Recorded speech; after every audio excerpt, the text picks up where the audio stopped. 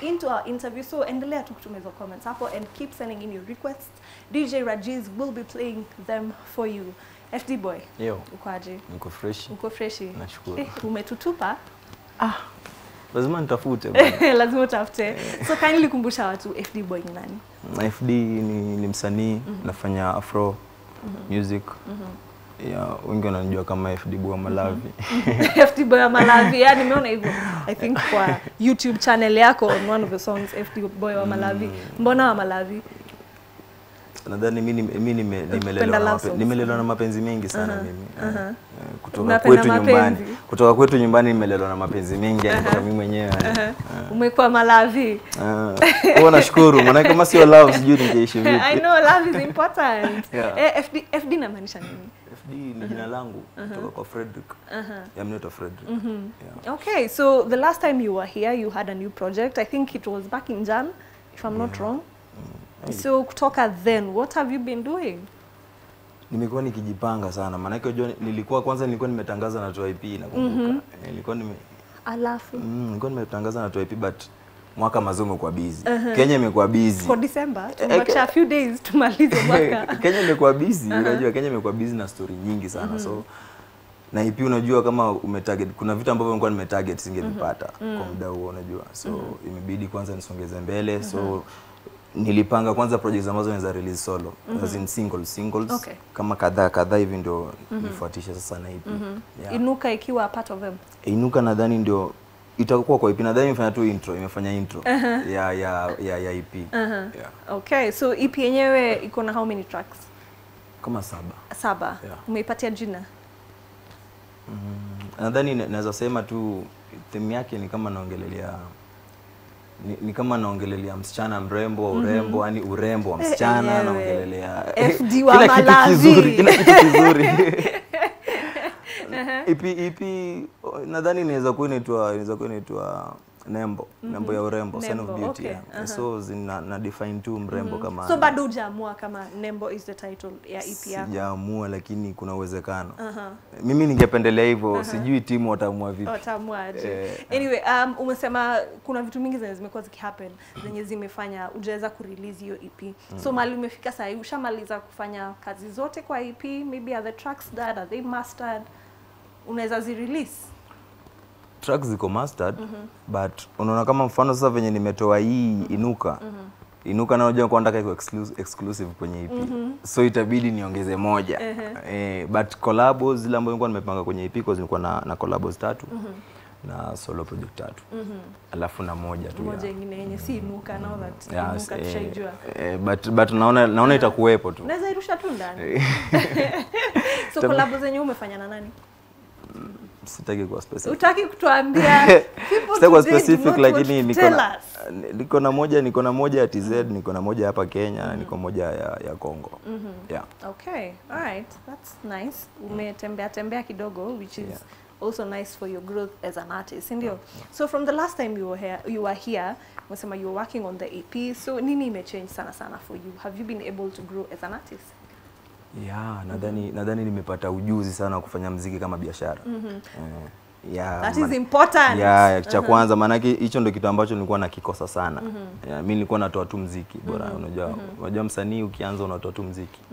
Lakini inafika time ambapo unajua huu muziki una invest, unatafuta pesa ujue unafanya lakini hakuna vile ambavyo hizo pesa zinarudi. So unafaa kwanza ujipange, kwanza uangalie ambapo hizo pesa zitarudi. Ndio vitu ambavyo nimefanya kwanza nikatulia, timu ikanambia nilipopata na sikuwa na timu unajua. So nimepata na watu ambao wananielekeza njia fulani. So I think sasa vitu viko sawa pande yangu. Ni mimi tu ni wewe tu sasa kufanya kazi.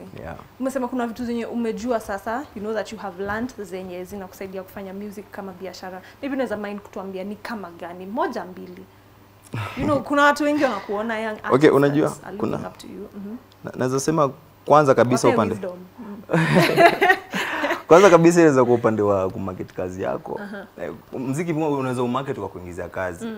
Unajua sisi kawaida wasanii wengi wamezoea labda ukifanya muziki unategemea utapata show. Ulipwe. Lakini sasa unakuta kama mfano muda kama wa corona umetufunza mambo mengi. Unaenda wapi show? Na utatoa ngoma utafauta ngoja corona ishi. Hebu tu wimbo na wimbo utakuingizaje pesa? Unajua nafuta vitu kama hivyo. Alafu pia nimekuja kugundua kuwa kama mimi kama ni muda wangu, mimi nilikuwa napambana sana, natumia nguvu nyingi kutoa project, kusukuma market kazi zangu unajua, lakini nimekuja nikajua kumba kuna watu ambao unaweza reach out. Kuna ma sponsors, kuna nini, kuna vitu kama hivyo unaweza reach out ukatangaza kazi yao na wakakupatia njia nzuri ya kufanya. Yaani usitumie nguvu nyingi sana kutoa kazi zako unajua. Na maana yake kutumia nguvu nyingi inaumiza upcoming. Kutumia nguvu nyingi inaumiza upcoming. Yeah. Hizo ndo mbili ambazo nadhani naweza sema hizi zitangaza kwa sasa hivi. So tell us a bit about Inuka. Inspiration yake ilikuwa gani? Inuka nadhani ilikuwa nataka tu, unajua nakumbuka niko hapa watu wamenizoea nalia sana. Unajua watu wamenizoea mimi nalia sana. So Inuka tulikuwa tumetulia studio na Maximizer. Tukiwa studio yeye naye aliniambia bana mimi nataka tupige vibe. Nataka tu vibe tu yani. Na hiyo vibe tulifanya kutoka saa 10 jioni. Leo kama hivi saa 10 jioni mpaka kesho. Saa 9 kama na nusu inaingia saa 10. 24 hours. Kama 24 hours, yeah. Yani ilikuwa tu vibe, yani si ati tulikuwa ati sijui inspiration imetoka mahali ama nilikuwa namwimbia mtu ama nini.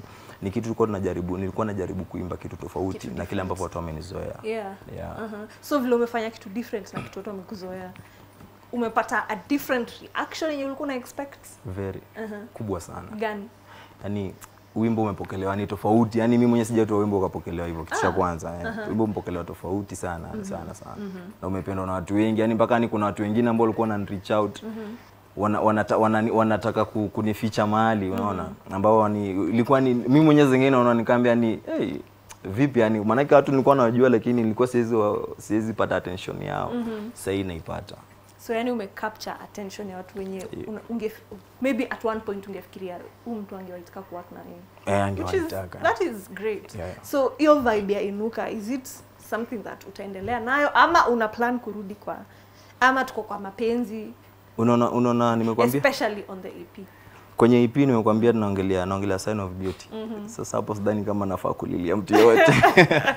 Kama niliacha zamani. Kupraise inaitwa je na Kiswahili? Kusifia. Kusifia uzuri wa mtu. Unajua kila mtu ana uzuri. Kwanza mwanamke unajua ana uzuri mwingi. Sio uzuri ni mwingi. Unaweza ongelea vitu vingi sana kuhusu mwanamke. Kuna urembo, kuna vitu ambavyo wanafanya vizuri vingi unajua. So ile EP nadhani nitakuwa naongelea vitu kama hivyo vingi. So after EP bado tunaendelea na Inuka ama tunarudi kwa kulialia kidogo? After EP nadhani kutakuwa kumepatikana njia zingine ambazo tunaweza kuona muziki unabadilika. Muziki unabadilika. Hatuwezi lia kila siku. Pia hatuwezi ongelelea tu kitu kimoja. There's something about artists wenye ufanya music kama yako. Unaanzanga tunalia, career ikisha pick up, tunaanza tena mapenzi, kusifia, and then kishamaliza kusifia sasa ni dance. Ni kama hiyo ndo nini wanatumianga. Okay, kuna watu wanaamini ni kama vile ambavyo mtu anaamini ndio wimbo wake labda usikizwe mbali anafaa kuimba kizungu. Hivyo ndo kuna watu wanaamini hivyo. Na kuna ule mtu ambaye anaamini nitaimba nyimbo zangu labda za mapenzi nitoke hapa labda kuna watu mahali fan base fulani anataka kuishika. Lazima pia ufanye muziki ule ambao unafurahisha watu. Maana yake wao tayari uko nao. Unahitaji fan base nyingine mpya labda ya clubbing. Unahitaji labda fan base nyingine labda ya watu kuenjoy tu kufurahia mapenzi. Unajua mapenzi kufurahi, kuna heartbreaks, kuna nini ya.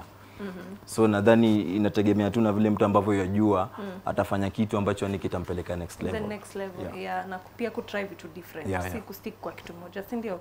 Anyway, so after Inuka as we wait for the EP, kuna kitu kingine unafanya in between? Nitafanya kama 4 nadhani. Nitaachilia kama EP before. una release lini? EP imesongezwa. Mimi nilikupanda wangu unajua mimi ilikuwa nimeweka mwezi wa pili. Lakini unajua mimi si ati mimi ndo naamua kila kitu. Venye nimekuambia nilikuwa najiamulia vitu lakini sasa hii niko na timu ambayo tunakaa pamoja tunafikiria tuna exchange mawazo. Tunasema next bana nataka tufanye hivi. So nadhani kitu ambacho kitakuja next. Okay, project ambayo inafaa itoke next ni kuna ngoma kama 3 already ambazo ziko kwenye ambayo inafaa ifuate Inuka. tayari bado haijapitishwa, hakuna ile ambayo imechaguliwa iko na kura nyingi sana kushinda nyingine. So ile ambayo itakayochaguliwa nadhani nitakuja next tasema ni gani. Okay, sawa. So asante sana kwa come through tena. Tuna appreciate time yako. Unaweza kumbusha watu wanaweza pata Inuka and more of your songs wapi? Inuka iko kila mahali kwenye digital platforms zote zenye watu wanajua. Kila mtu ana favorite yake, si ndio? Kwenye YouTube pia mtu anaweza pata Inuka FD Boy Kenya. Instagram mimi niko FD Boy Kenya, Twitter FD Boy Kenya. Kila mahali mimi unanitaka tu andika tu FD Boy Kenya utanikuta. Utamkuta huyo kijana mbona muona hapo unajua. Sawa. So kitu kingine ambacho naweza sema nadhani ni kuna kakangu hapa yuko bajeti na shikei. Quick recovery maze bro. Nimekuja nimekukosa lakini ina shida. Hivi amekurepresent. Yeah, of course. Na DJ Rajiz. Yeah, so thank you so much for coming through once again. Maybe kuna shout out tukimalizia. Shout outs naweza gotea, naweza big up to Shams Media, PDG DVC, ya Dalex. Big up sana She's Teachers na Nairobi Pictures ambao wamefanikisha project yangu nzima. And my G ambao nimekuja naye hapa mjengo wa Gospel LD. Shout out to you. Yeah.